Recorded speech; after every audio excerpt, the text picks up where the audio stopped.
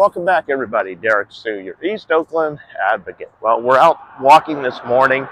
I want to show you what the thieves are doing right here. We're at the AT&T yard.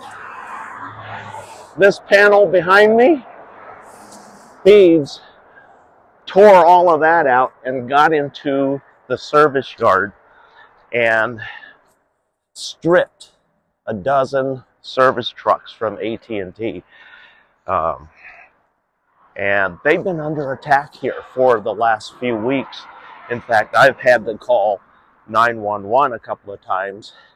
And I'm going to show you why, because we're coming up on one of the first things that we came across, or that AT&T has been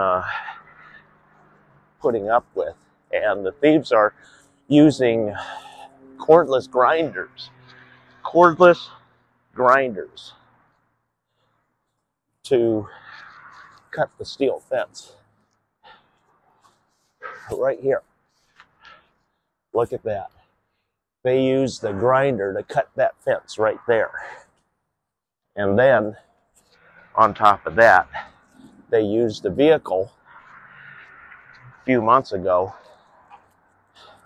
to do this. The ram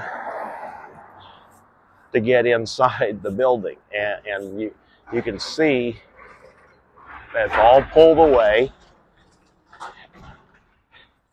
And this is on 75th Avenue. And it's been under attack. And if they're not cutting the steel, they're setting fire. Look at that.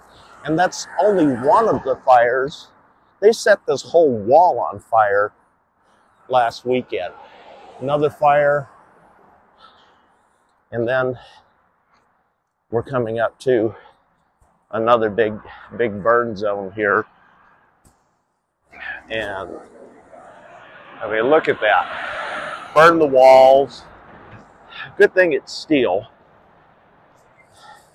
And then you can see right here, again, you know, they cut the other AT&T, they put some wire on there to keep people from getting in, but they had cut this whole section out. I mean, look at this, all the way down, all the way around and back up. They cut all of that and got in.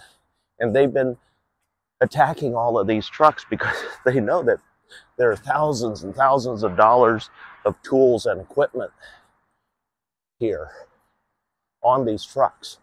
And at night, AT&T doesn't have a guard anymore. They used to have guards here. And I don't know, Mama, no. They used to have guards here that watched the place. And then they stopped the armed guards. And they put in these stupid electronic robots that speak and tell the people that they're being recorded, and like the thieves care. But anyway, AT&T service yard. This is the Oakland service yard, and there are a lot of trucks here with lots and lots of expensive and valuable equipment on board. And these thieves are just breaking in here, taking everything. Like, they don't care because there's no consequences. Really, there hasn't been any consequences for these thieves. And in fact, my former homeless camp, AT&T was forced to put several cameras over there because, like I said, there are no homeless people over there, only criminals. They literally cut a hole in the fence over on 77th Avenue and went in there.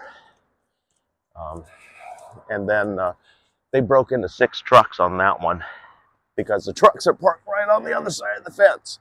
So now they have cameras. AT&T put cameras, and they put intense lighting over there right on top of the criminals, which is good. But whether that's going to deter them or stop them, we don't know. But Oakland needs to do a lot better.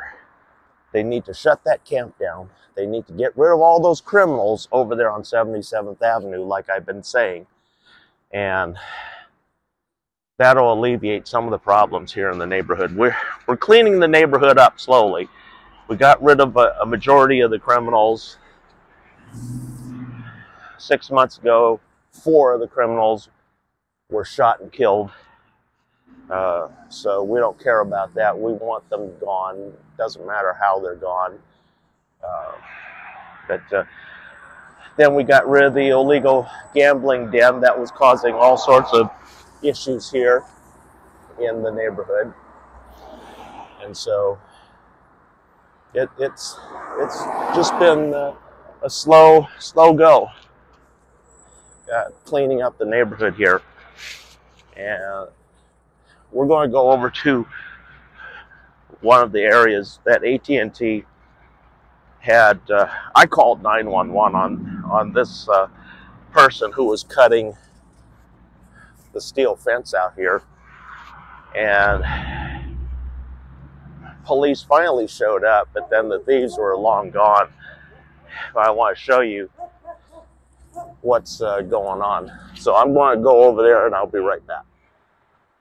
Okay, the other night I called 911 on this person who was cutting the fence here, and as you can see, he almost got all the way through. He just had that little bit right there left to cut, and that whole panel would have come right out. But now we have cameras up here, so they're going to record these thieves that come here to steal, to break in. You can see that they made several cuts there. AT&T has just been fighting these thieves, and it's cameras like that are over on 77th Avenue. But you see there's a light to really brighten things up here so that they get a good look at them. And it looks at this side of the wall, and also the other side where it'll show where people are stealing stuff. So it's just a shame that OPD is not doing what they need to be doing.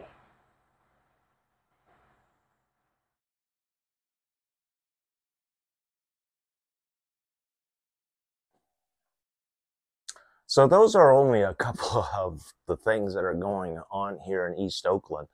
And even this location right here, this site, which for a while was a cannabis grow house. It's no longer a cannabis grow house, but yet the thieves don't believe that we're doing something else. And so there's been several attempts here in the middle of the night to break in, and we have security 24/7. We've got video cameras, and we're armed.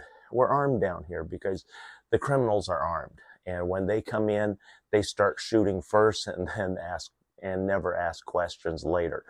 And so when things start happening here, we're ready for them. And myself having, this is why I'm also one of the people here in charge of the security.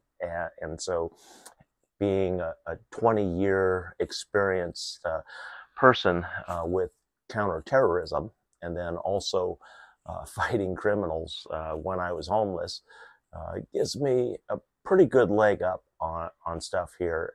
And we've shot at several criminals here. We loaded one car up with lead from our weapons who tried to break in. They were cutting our fence and in the middle of the night with a grinder. And so we went out there and just lit them up.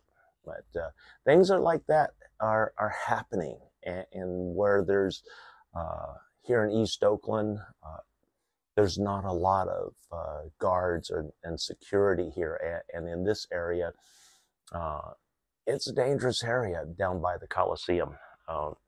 Oakland doesn't have enough police officers at any time.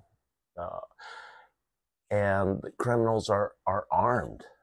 And so when we have somebody come over our fence or attempt to break in, we shoot first, ask questions later.